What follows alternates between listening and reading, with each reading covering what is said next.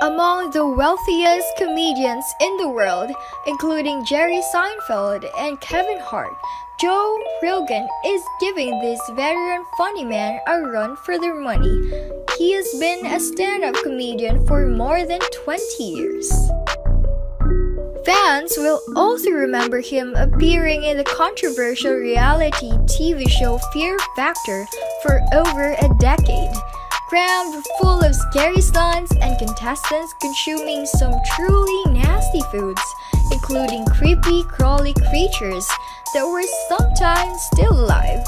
The show was really a nail-biter.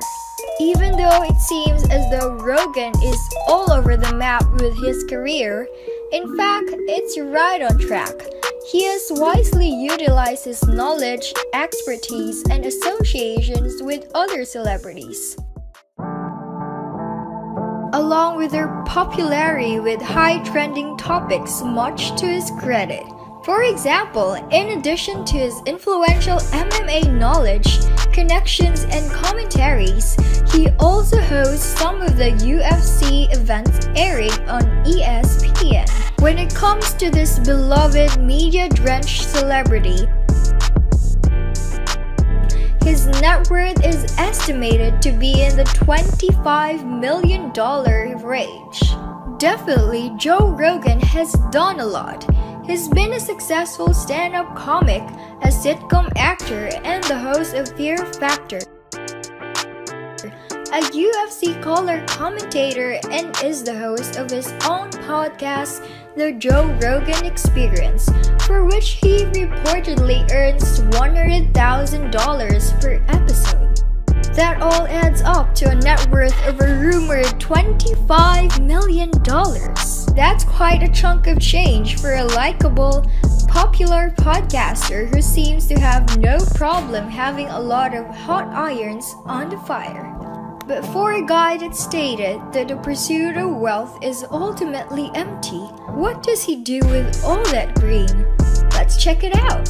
But before we proceed, do not forget to subscribe and click the bell button to get notified whenever we post a new video. And of course, do not forget to comment down below, "I subscribe," to get a shout out on our next video.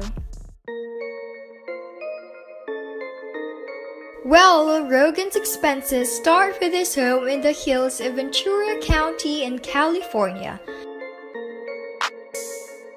The home is located in a gated community in the hill area of Bell Canyon and measures 7,573 square feet.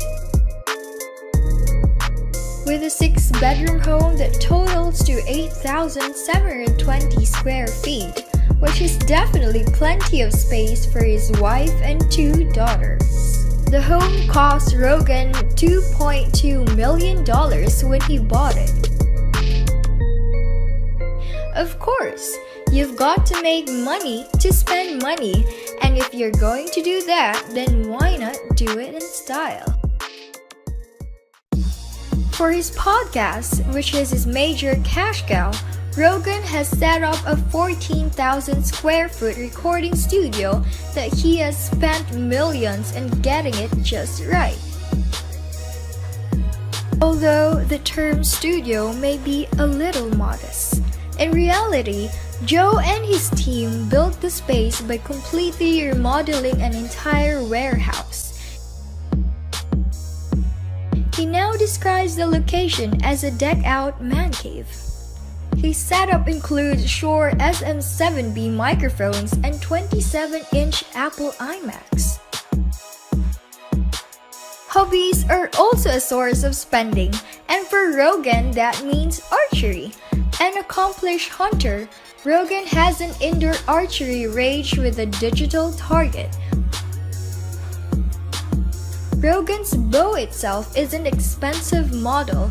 Not counting all the add-ons that Rogan has put onto his bow, the base bow goes over $1,200. Rogan also has private sports and conditioning gym that includes sauna and a pool table. He also has his own private sensory deprivation tank. dreaming to be like Joe Rogan? Well, before we proceed, do not forget to subscribe and click the bell button to get notified whenever we post a new video. And of course, do not forget to comment down below "I subscribe" to get a shout out on our next video. Overwhelmed yet? Rogan also has a collection of Casio G-Shock watches. That's not his only collection, he also has a growing collection of muscle cars. Over the years, Joe Rogan has owned an impressive collection of sports cars, including 1965 Corvette Stingray, a custom Porsche 911 GT3 RS, and Tesla Model S P100D, which he bought after talking to Elon Musk about it on podcasts. He also bought a 1970 Plymouth Barracuda and a 2014 Ford Mustang, though his favorite is a Restomod 1965 Corvette Stingray. Joe Rogan's rise from lost and broke college dropout to a multi-millionaire Renaissance man highlights a few wealth-building secrets. First is he hustled. Before Fear Factor, the UFC, and his mega successful podcasts, Joe experienced tons of late nights in empty bars, performing for uninterested drunks and hoping the owner's $50 check for an entire night's work wouldn't bounce. And in between that, he drove himself all over the country, staying in grudgy, cheap motel rooms night after night, because that's where the gigs were. Second, he always said yes to opportunities. How else do you go from getting coaxed by your friends into trying stand-up for the first time to auditioning for sitcom plays halfway across the country to taking a chance on some show about people eating cockroaches and burying themselves in cow turds? Life is really hard. But when life hands you opportunity, you can either make excuses or be like Joe and say, "What the hell, I'll give it a shot." Lastly, Joe Rogan kept trying until he found what he was good at. Joe describes feeling like a total loser as a teenager. He felt like he wasn't ever good at anything. Eventually, he found stand-up comedy. Everyone is destined to be great at something. Joe's story teaches us to keep churning through all the failures because eventually you'll find your calling. Once you do, your natural passion will propel you to success. Rogan definitely is a hard worker, but he's also not afraid to play, including putting money into things.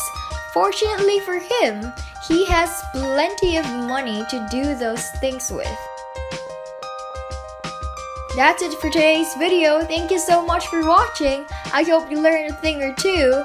Goodbye!